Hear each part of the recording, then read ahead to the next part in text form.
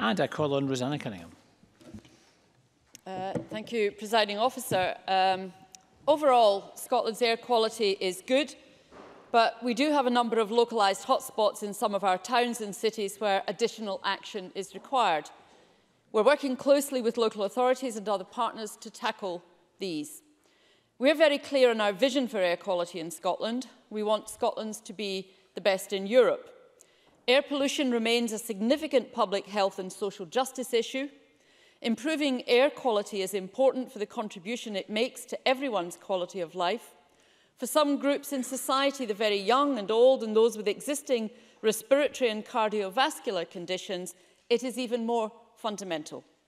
There is no doubt that improving air quality will result in improved health, whilst also delivering more attractive places for living, working and enjoying recreation. And the evidence on health impacts shows that poor air quality reduces average life expectancy in Scotland by 3 to 4 months. Whilst this may be lower than elsewhere in the UK, it is still unacceptable. So action is required.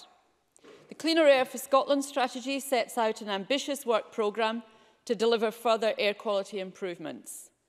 Earlier this year, the first National Clean Air Day was successfully staged. During it, we published the first Cleaner Air for Scotland progress report, setting out actions that have already been delivered and the current status of other actions to enhance our air quality. In that strategy, we set out our ambition for low emission zones to be in place by 2020. We have since stepped up that ambition significantly. LEZs set minimum emission standards for vehicle access to a defined area. We want LEZs to help us achieve and go beyond statutory air quality requirements. In particular, we believe that LEZs should focus on nitrogen dioxide and particulate matter, two pollutants of special concern for human health. In last year's programme for government, we committed to put in place the first LEZ by 2018. In this year's programme, we've gone further and committed to establishing LEZs in each of our 4 biggest cities between 2018 and 2020. And by 2023, this will be extended into other air quality management areas where the National Low Emission Framework demonstrate their value. Delivering multiple LEZs across Scotland is ambitious. It represents the largest ever programme of transport-based air quality mitigation in Scotland. We're also working to further improve air quality by reducing vehicle exhaust emissions. The programme for government sets a bold new ambition on ultra-low emission vehicles, including electric cars and vans, with a target to phase out the need for new petrol and diesel vehicles by 2032. We will expand the electric vehicle charging network, support innovative approaches, and encourage the public sector to lead the way.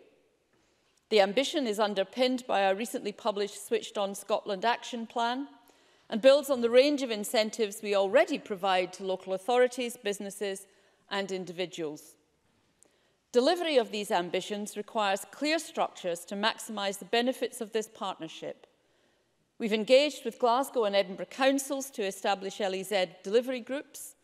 We've also contacted Aberdeen and Dundee city councils to discuss how similar groups could be established for their cities. The delivery groups will be supported by an independent senior scientific practitioner who will offer a critical challenge function around the delivery of LEZs. We will also create an LEZ leadership group across the 4 cities to ensure that knowledge sharing happens in a coordinated and constructive way, so that nationally consistent standards are applied and lessons shared. And this will be a ministerially led group, and with the Minister for Transport in the Islands, I've written to invite these councils to join the group.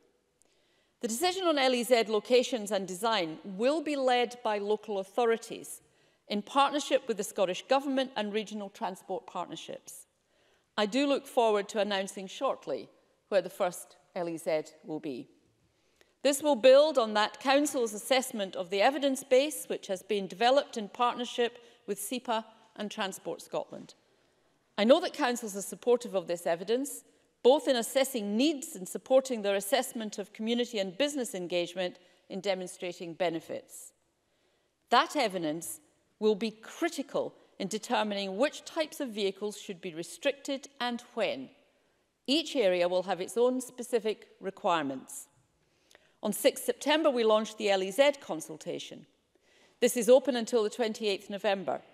The consultation gives us the opportunity to seek views and opinions from business, the general public and other interested parties on issues that will shape our LEZ guiding principles.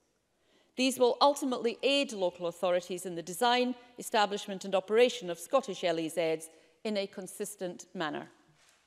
Initial media reports suggested the immediate banning of cars and buses in 2018. This, of course, is inaccurate and misleading, and also missed many of the key points that we need to get across as to benefits and managing change. We are proposing that local authorities identify specific vehicle types that would not be allowed to enter an LEZ. This would mean that such vehicles would be subject to a financial penalty if they illegally entered a zone. We want to avoid such breaches. This is quite different to the approach that is used in other parts of the UK where a road charge can be paid to enter. This road pricing idea is not the approach being suggested in Scotland. Stakeholder engagement during the consultation's development was very clear around the need for robust lead-in periods. Lead-in times would allow commercial fleet operators and private vehicle owners time to prepare and manage the change as part of fleet management. The proposal is that a lead-in period would start once a local authority declared an LEZ design and location, with the lead-in time running for a period after the LEZ is established. European LEZs have set variable timeframes for lead-in times, typically from 1 to 4 years. We want to hear the views of a wide range of stakeholders on these very important and practical issues. A phased introduction of inclusion of vehicle types into an LEZ is expected. Local authorities may decide to include private cars, as is their right, at some point if they believe that such emission sources are significant enough to warrant inclusion. The precise arrangements will be in city-specific design plans. I would like to draw particular attention to our bus sector, which has been and will continue to be an integral partner in assisting this government to improve air quality. Buses are a key solution to our air quality challenges, offering commuters an alternative to the private car. They're not villains. Clean, low-emission buses are an opportunity. Encouraging behaviour change to move people out of cars and into efficient and low-emission buses will help reduce both congestion and emissions at the same time, and these things must go hand in hand. The first LEZ will act as a case study in how the two issues can interact. We will shortly be announcing the winners of the 7th round of the Scottish Green Bus Fund, which will bring forward another 47 low-emission buses. Beyond that, the PFG outlined our ambition in terms of extending government support to accelerate the industry's move towards buying the lowest emitting buses. These new buses mean a step change in emissions performance with a better offer for passengers, making buses an attractive mode of choice. In the short term, to address the air quality challenge, we are exploring options to support the sector this financial year. This would be targeted at bus retrofitting. We are engaging with the sector to better understand the technological opportunities and challenges that retrofitting will bring. We believe that LEZs should also interact with a host of other transport policies. These include actions to tackle congestion, supporting modal shift towards more active travel and public transport, delivering climate change mitigation, and support planners in making our town and city spaces more pleasant spaces to live, work and spend leisure time. LEZs will be designed on the basis of clear evidence which identifies the air quality issues in a given location and the specific vehicle types that cause air pollution. This will allow the size of the zone and the delivery requirements to be determined and established. We're conscious that designing LEZs must consider potential knock-on effects. We must be alive to the displacement of air pollution to other areas. We have to ensure that LEZs are delivered in an equitable manner and consider equality issues, particularly for communities who rely on public transport to move around our towns and cities. On funding, investment will be considered within the forthcoming spending review. Costs associated with LEZs, such as enforcement and retrofitting grants, will depend on the type and scale of the LEZs as decided by the local authorities. We need people's views across a wide range of Scotland, and I do ask members to help highlight the opportunities that well-designed LEZs bring and to encourage their constituents respond to the Building Scotland's Low Emission Zone consultation. The public is a key partner in our work to promote air quality and will be the principal beneficiary. Thank you very much. We're around 20 minutes for questions, starting with Maurice Golden to be followed by David Stewart. Maurice Golden. Thank you, Presiding Officer. I'd like to thank the Cabinet Secretary for prior sight of her statement. The Scottish Conservatives broadly welcomed many of the proposals included in the programme for government in relation to reducing air pollution.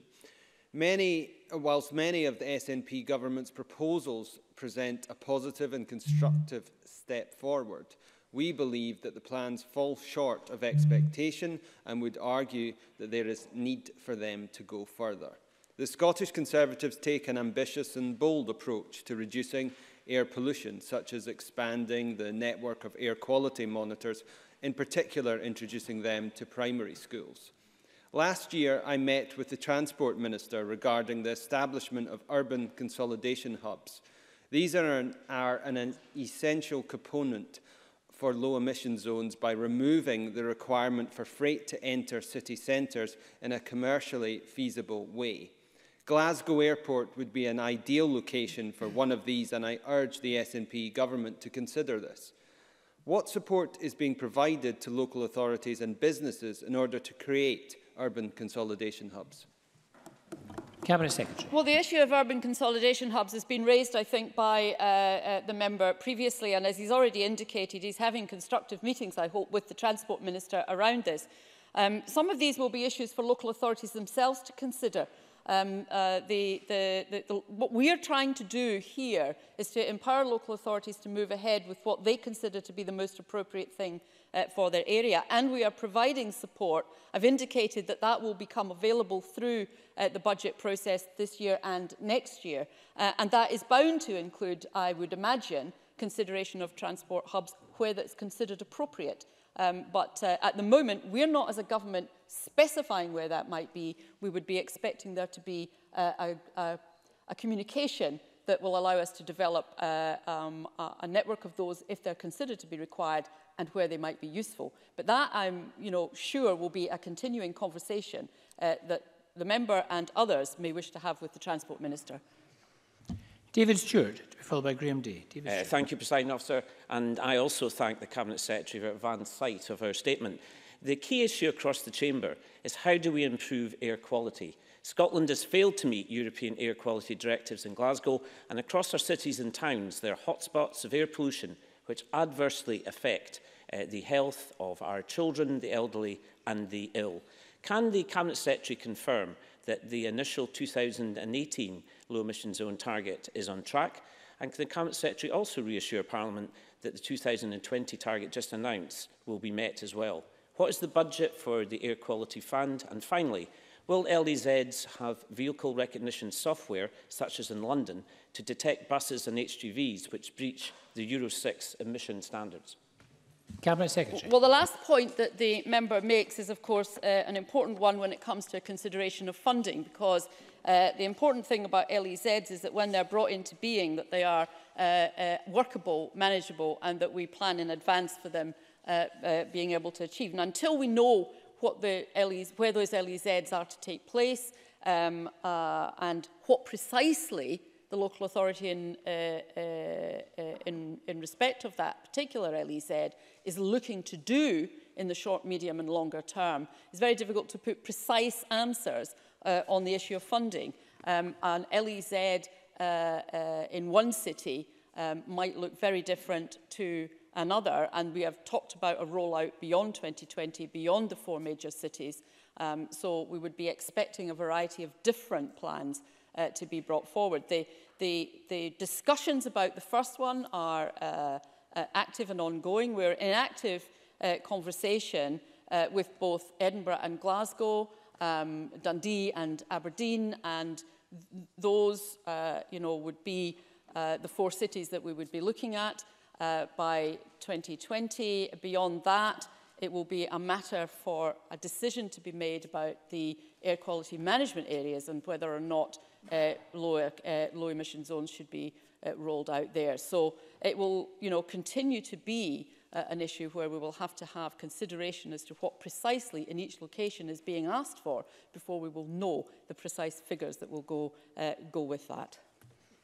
Graham Day to be followed by Donald Cameron. Thank you. I wonder what role the Scottish Government sees for green infrastructure in tackling poor air quality. Urban greenery can not only help reduce the amount of atmospheric pollutants that people are exposed to, but also contribute to biodiversity. I recognise placing an increased emphasis on this would require a shift in planning policy to the extent that shoulds become musts, but I wonder if the Government sees a place for this in supplementing the measures noted in the Cabinet Secretary's statement.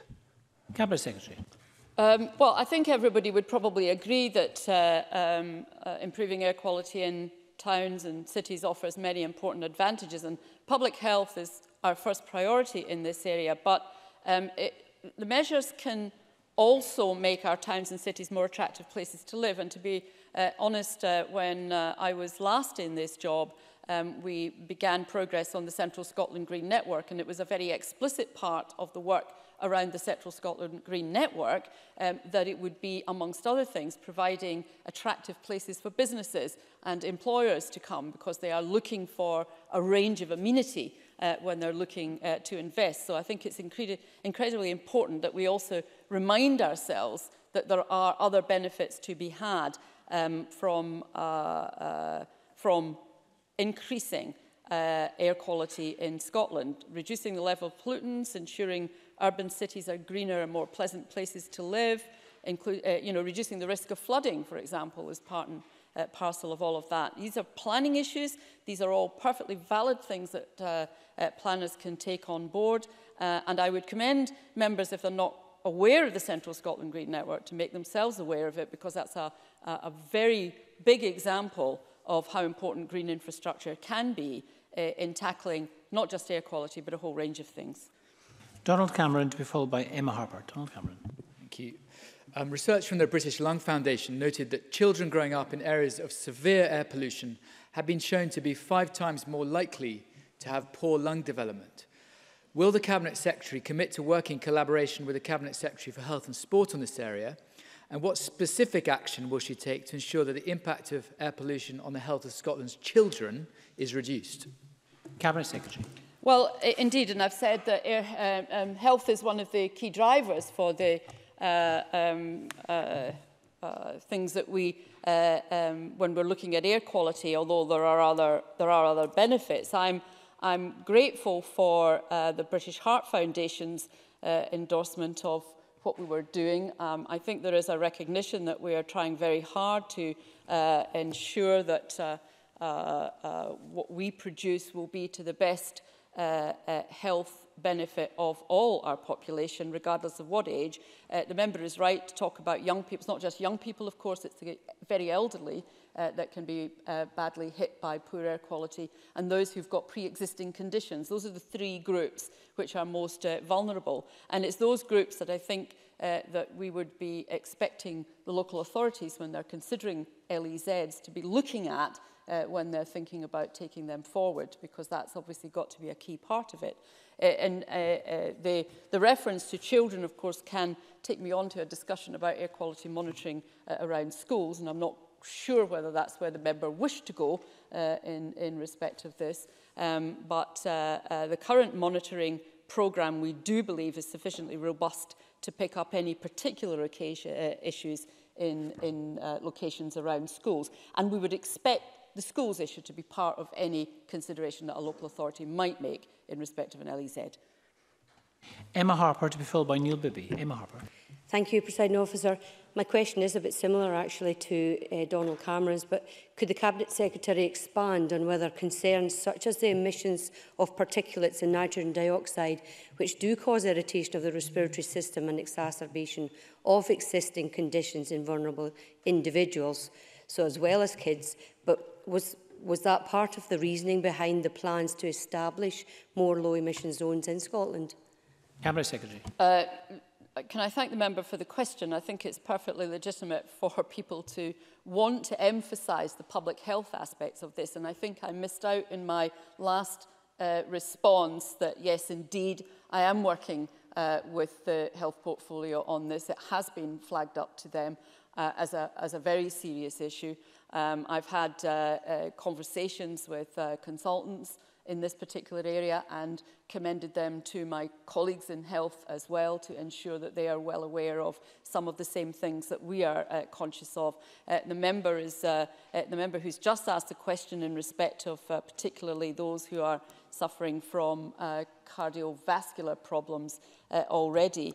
I ought to say that one of the slight difficulties we have is that although there is information about health, the Committee on the Medical Effects of Air Pollutants, which is the one that came up with that original estimation of 3 to 4 months life shortening in Scotland, has warned that they're concerned that the statistics have some uncertainties about them, and they're concerned that they shouldn't be used as the basis for public policy interventions. But of course, it's very difficult to ignore the information that we have from them. I think we can conclude that any measures that improved air quality at a population level would have a positive impact on public health. I think it feels instinctively the right place to be. What we're not able to do is break down to a regional or local level and capture the impacts of individual measures such as LEZs in respect of public health. That is not something which is available to us yet. Neil Bibby, followed by Mark Ruskell. I'm pleased that the Cabinet Secretary recognises that if we want to improve air quality, then we need to see modal shift towards buses. But the Cabinet Secretary will be aware since the SNP came to power in 2007 that the number of bus passenger journeys has fallen by 78 million and that almost 70 million vehicle kilometres have been stripped out of the bus network. We're not going to get people to go on buses if there's no buses to get on, and we're also not going to get people to go on buses if fares continue to rise. So does the Cabinet Secretary accept that the Government should not take decisions that could lead to increased bus fares? And does she also accept that we need to see bus regulation now to provide a public transport system that the public actually needs? For Cabinet Secretary. Well, as one of the members in this chamber that does actually use buses, I am understandably of the view that I would want always to have the widest possible availability of both bus routes and indeed, as along with everybody else, not to be charged too much. But of course, we're currently in a situation where a lot of the decisions that are being made by bus companies, and it is a very active local conversation going on in many, many places. I'm sure the member has raised the very particular issues with buses with the Transport Minister. I know that we are concerned not to have LEZs, for example, feed through to what might be seen as a negative impact in terms of buses. And we have, of course, committed quite a lot of funding to the various bus companies in order to ensure that they can make the shift they need to do in terms of moving to more efficient vehicles and not to have a situation where the costs are being fed through. But I think, you know, there's a lot of progress being made, and while that may not answer the bigger, more ideological question that the member has asked, I'm sure he would expect us to be aware of the potential dangers in all of this and to have them at the forefront of the discussions when we're having those discussions at local authority level. Mark Ruskell to be followed by Lee MacArthur. Mark Ruskell. Thank you. Can I welcome the statement today on behalf of the Greens, but given that, as the statement has just acknowledged, it can take up to 4 years to roll out an LEZ, does it perhaps suggest that this statement is 3 years too late? But if I can ask the Cabinet Secretary specifically about funding for the LEZ work, the UK government announced in the summer that there would be an additional £200 million to be spent on tackling nitrous oxide at the roadside. The Scottish Government's only putting £2 million into council work on air quality. So can the Cabinet Secretary confirm today that every single last penny of the Barnett consequentials that will come from that £200 million will be spent on tackling nitrous oxide in Scotland and as a result save lives? Cabinet Secretary. I think the government does have a good record. I mean, appreciate that Mark Ruskell may have wished this to have all happened maybe not just 3 years ago, but 10 years ago, 15 years ago. The fact is we are doing it now. The fact is we do have better air quality than the rest of the United Kingdom, that we are actually making big achievements. There has been considerable funding gone into issues and areas that will affect air quality, and that will continue to be the case. I think I indicated that there will now be budget discussions in respect of low emission zones. I'm not going to comment on Barnett consequentials. That would be a matter more relevantly put to my colleague, the Finance Secretary, as I'm sure Mark Ruskell knows. What we're doing at the moment is considering LEZ funding within the forthcoming spending review. We recognise it's an additional cost pressure, but it's one that we will be absolutely up to considering. Obviously, it will be influenced by LEZ sizes, as regards the global amounts, I'm sure that Derek Mackay would be happy to engage with Mark Ruskell on that, once again, more strategic issue of funding. Liam MacArthur to be followed by Angus MacDonald. Liam MacArthur. Thank you, Presiding Officer. Can I also thank the Cabinet Secretary for early sight of her statement and indeed much of the content within it, as well as reiterating my call not just for the expansion of the EV network, but efforts to improve the reliability, not least through better and more timely maintenance. Can I ask the Cabinet Secretary what assurances she can provide that progress on LEZs in Scotland's 4 largest cities will not undermine investment, support and focus on initiatives in other parts of the country, not just our urban but also our rural areas?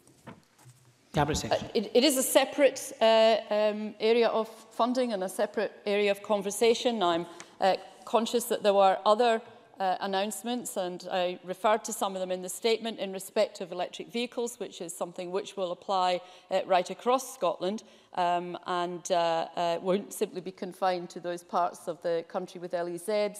And obviously there is a number of issues which there are around the move towards greater use of electric cars and vans. I did see, and I'm looking for it here, that Orkney got a special mention in terms, I think, of electric buses. Is that correct? I'm glad the member is endorsing my recollection. So that's a very good example of how this is an issue which really is one for the whole of the country. And electric vehicles are something which we will see in rural areas as well as urban areas, despite people assuming that they're really a matter for cities rather than country. We're a little bit tighter for time than I originally envisaged, but if we're quick, we'll get a few more questions in. Angus MacDonald.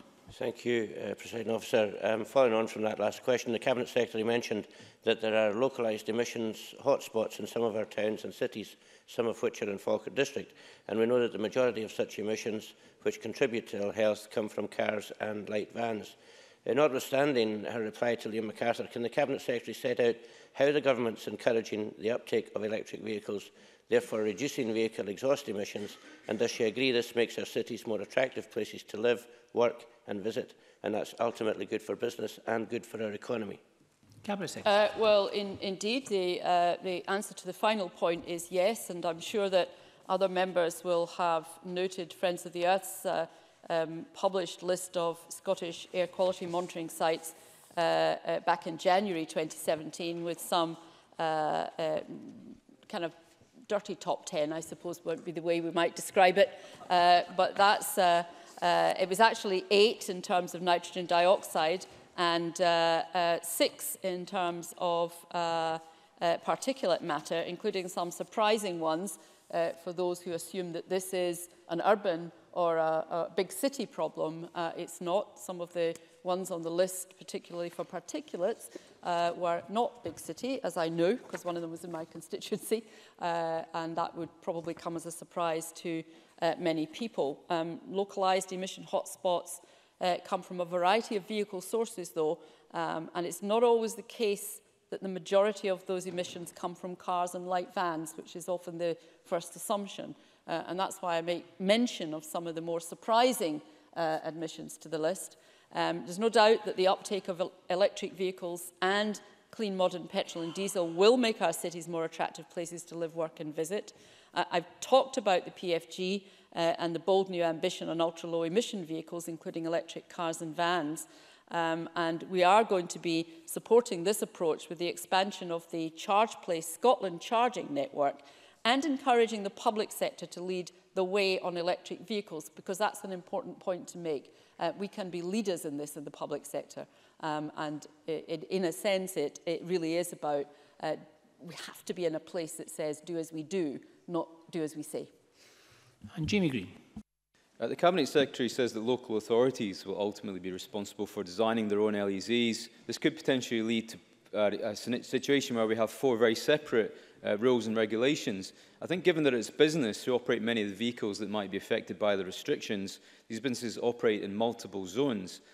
Does the Cabinet Secretary recognise the potential confusion that might arise from a multiple regulatory environment? And how is she going to find that balance between the positive change in air quality that we all want without any substantial detrimental effect to our cities' economies?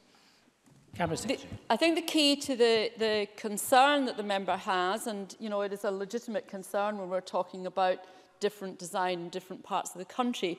The key to that, though, is the current consultation, which is ongoing, and the development of the National Low Emission Framework, which will be the framework within which we operate. So the development will be supported by the work of the Cleaner Air for Scotland Governance Group. That's the first LEZ. That will then be designed in a manner consistent with the national discussion on the NLEF, and we're going to use the experience of putting in place the first LEZ to inform that national low emission framework. So in a sense, we're already looking forward to how we can ensure that there is a broad framework within which LEZs will be created, but still allowing local authorities to make the more individuated decisions that they require to make to deal with their own very local circumstances. Thank you, members. Apologies to members who didn't get in there. We're going to have to move on to our next debate, which is about cities of culture. I will just take a few moments for the Cabinet Secretaries and others to change seats.